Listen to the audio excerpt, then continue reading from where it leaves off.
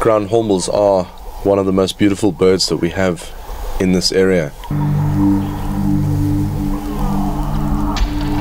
Incredibly big birds with quite a voracious beak that they use very, very well.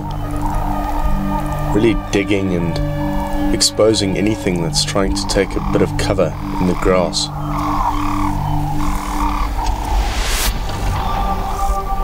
These birds are completely carnivorous, picking up spiders and lizards and frogs and toads and even snakes.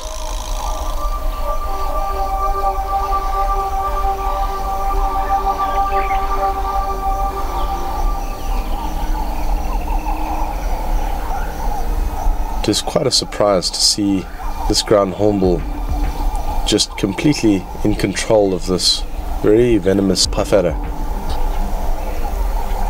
using that beak to squash and flatten its head particularly.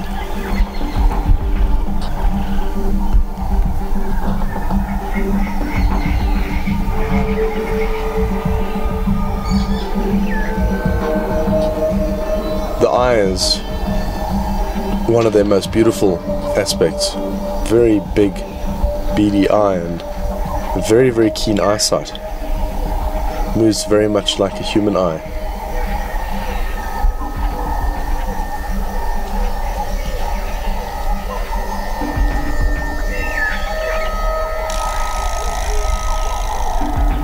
To my surprise, very soon after the first puff adder was swallowed, the same individual popped out with another small puff adder. Obviously a lot of young puff adders in this area.